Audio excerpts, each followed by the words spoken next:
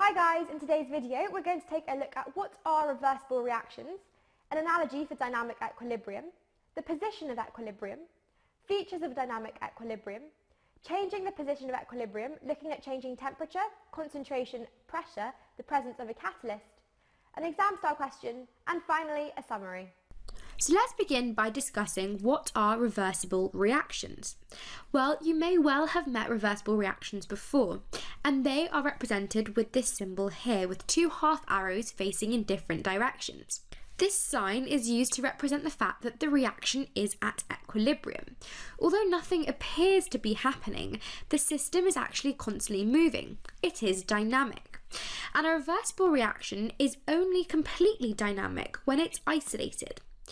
What we mean by that is nothing is put in or taken out of the system. It's a completely closed system, and that's an important point. So let's take a look at an analogy of dynamic equilibrium so we can have a better understanding of what exactly it is. Well, if you're to hang your washing out to dry on the line, and then say it begins to rain, well, the rate at which your clothes are drying off and the rate at which they're getting wet are the same. This is an equilibrium. Although the system is constantly moving, your clothes are constantly getting wet and they are constantly drying. The rate at which they're both occurring is equal and overall nothing appears to be happening. So now we've looked at what exactly our dynamic equilibrium is, let's take a look at the specific features of dynamic equilibrium. So in our dynamic equilibrium, at the same time, our reactants are being converted into products, as is shown by our forwards arrow, and our products are being converted into reactants, as is shown by this backwards arrow. Now, our chemical system is truly in dynamic equilibrium when the concentration of our reactants and product is constant. Now, that's not to say that the concentration of reactants and products must be equal. They can be different, they just must be constant. In our system, the rate of forward reaction must also be the same as the rate of the reverse reaction, or the backwards reaction. So now we've taken a look at the features of our dynamic equilibrium. Let's take a look at the position of the equilibrium. Well, what is the position? The position of the equilibrium is the extent of the reaction. So it can lie close to the reactants or the product.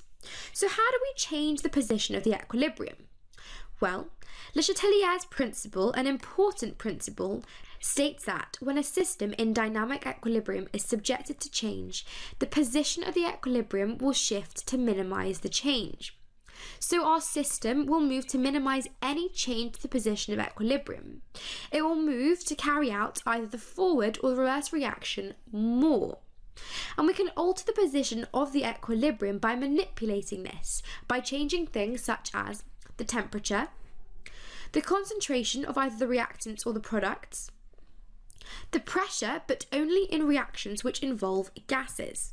So let's take a look at each of these factors and see how exactly it changes the position of our equilibrium. If we begin by looking at how we can change the temperature. The effect of change in temperature on the position of our equilibrium depends on the enthalpy of our reaction. If we take a look at this reaction here, this is likely a familiar reaction. It's the reaction involved in the Haber process, and we're forming ammonia from nitrogen and hydrogen. You can see we have 1 mole of nitrogen reacting with 3 moles of hydrogen to form 2 moles of ammonia. Now, we can see that the forwards reaction has an enthalpy of minus 92 kilojoules per mole. The forwards reaction is exothermic, as delta H is negative. Therefore, the backwards reaction, represented by this blue arrow, where nitrogen and hydrogen are formed from ammonia, is going to be the opposite. It's endothermic, and delta H will be positive. Delta H will take a value of plus 92 kilojoules per mole.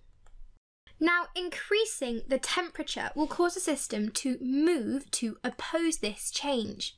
If we increase the temperature, the system will move in the endothermic direction. In this case, it will move to the left. If we take a look at our reaction, we can indeed see that the endothermic direction is to the left.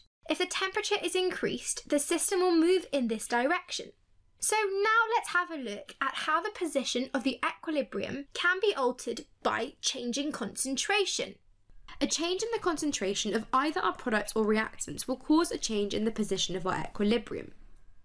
Increasing the concentration of a reactant or product causes the equilibrium to shift to oppose this change. It will shift to decrease this concentration. So, if we were to increase the concentration of our products, the system would move towards the reactants. If we were to increase the concentration of our reactants, the system would move towards the products. So, let's take a look now at how changing the pressure of our reaction can change the position of equilibrium. As I briefly mentioned before, changing the pressure of a system will only change the position of the equilibrium of the reaction when we're working with gases. Now, increasing the pressure of the system will cause it to move to the side with the fewest moles of gases. It's trying to minimise the change, so it's going to move to the side with the fewest moles of gases. Conversely, decreasing the pressure of the system will cause it to move to the side with the greatest moles of gases. So again, we have this familiar equation here. We have our nitrogen and hydrogen forming ammonia. Now we can see on the left-hand side of our equation, we have 1 plus 3 moles. That's a total of 4 moles of gases on the left. Whereas on the right-hand side, we only have 2 moles. Now, if we were to increase the pressure of this system, what we'd see is the system would move to the side with the fewest moles of gases. In this case, the system would move to the right-hand side, as the right-hand side has only 2 moles, whereas the left has 4. Finally, let's take a look at the effect of adding a catalyst. Now, adding a catalyst does not change the position of the equilibrium. The equilibrium does not move to the left or to the right. Rather, a catalyst increases the rate of forwards and backwards reactions equally. It will increase the rate at which equilibrium is established, but does not alter the position of the equilibrium. Question 1. State Le Chatelier's principle. Now, you should be very familiar with Le Chatelier's principle. Le Chatelier's principle states that the position of our dynamic equilibrium will shift to minimise any changes applied to our system. So let's see how we can answer this question to get us our 1 mark. I've explained that the position of dynamic equilibrium shifts to minimise any change to the system, getting us our 1 mark. Now let's move on to part B. Methanol, CH3OH, is often known as wood alcohol, as is previously produced by the destructive distillation of wood. Methanol can now be manufactured through the reaction of carbon dioxide and hydrogen, according to the reaction below. Explain in terms of Le Chatelier's principle the effect of increasing the temperature. So, you may be familiar with methanol, but not necessarily the methods in which it's produced. We can select the key information in this question, which is that we are looking at the reaction of carbon dioxide and hydrogen to form our methanol, and we're given the reaction here. We're asked to explain in terms of Le Chatelier's principle the effect of increasing the temperature. We can see that the forward reaction is exothermic, as delta H takes a value of minus 49 kilojoules per mole. So our forwards reaction is exothermic, and therefore if we increase the temperature, the system will shift to the endothermic side, which will be our backwards reaction. So if we were to increase the temperature, the system would move to the left, and therefore we'd have a lower yield of methanol. So for 2 marks, let's see how we'd answer this question. I've explained that as the forward reaction is exothermic, when the temperature is increased, the system will move to the endothermic side, the left, and therefore the yield of methanol decreases.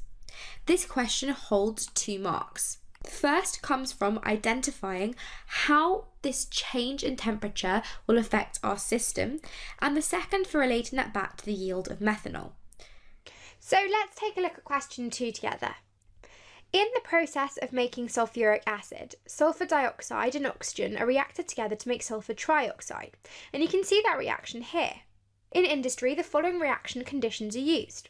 We've got 450 degrees Celsius, 3 atmospheres pressure, and a vanadium oxide catalyst. These conditions ensure the position of equilibrium is almost completely to the right, thus favouring the production of sulfur trioxide. A chemist carries out the reaction in industrial conditions, but does not include the vanadium oxide catalyst. Explain the impact the catalyst would have on, firstly, the position of equilibrium. Now we know that catalysts have no impact on the position of equilibrium. The catalyst increases the rate of forwards and backwards reaction equally. We get 1 mark for explaining that there's no effect of our catalyst on the position of equilibrium, and the second for explaining why. Moving on to part B, we're asked what is the effect that the catalyst would have on the rate of reaction. Well, we know that the catalyst increases the rate of reaction, and it does this by providing an alternative reaction pathway with a lower activation energy. So again, we receive 1 mark for stating the effect and a second for explaining it. So moving on to part B. According to Le Chatelier's principle, what would happen to the position of equilibrium if, firstly, the pressure was increased? So if we go back and review the equation that we're working with, we can see that on the left-hand side we have 3 moles of gas, whereas on the right we have 2. There are more moles of gas on the left-hand side. If the pressure is increased, the equilibrium would shift to the right-hand side, where there are fewer moles of gas. So let's go ahead and write that in. Here we get 1 mark for explaining there are more moles of gas on the left-hand side, and a second for explaining that increasing the pressure would shift the equilibrium to the right-hand side. Part 2 asks us what would happen if the temperature is increased. Again, if we go and have a look at our reaction, we can see that our reaction is an exothermic reaction. So increasing the temperature will shift the equilibrium to the left. So let's go ahead and write that in as our answer. Here we get 1 mark for explaining the reaction is exothermic, and a second for justifying that therefore when the temperature is increased, the equilibrium will shift to the left. Moving on to part C. We're told that in industry, very high temperatures are often used to carry out exothermic reactions. Why is this? Although it seems counterintuitive, the high temperatures will increase the rate of reaction, and this is exactly why, getting us that 1 mark.